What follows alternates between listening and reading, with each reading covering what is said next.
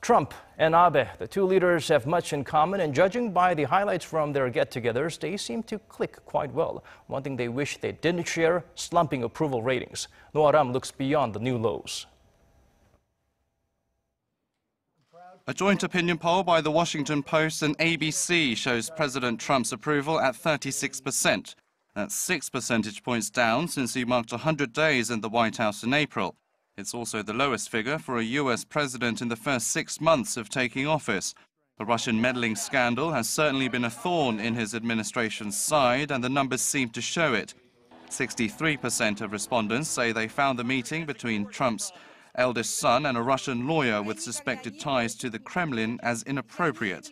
Also, Washington's differing views on global and humanitarian issues, such as a travel ban against mainly Muslim nations and pulling out of the Paris Climate Accord, haven't helped Trump win support at home or abroad.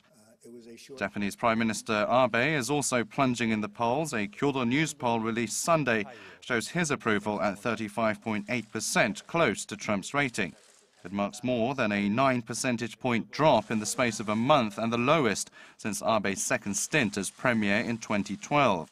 He has been mired in a favoritism scandal surrounding a friend's business, and the Japanese public hasn't taken kindly to his cabinet's forced push of a controversial terror conspiracy law.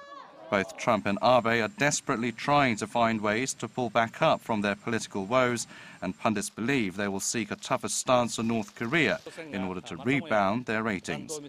Aram, Arirang News.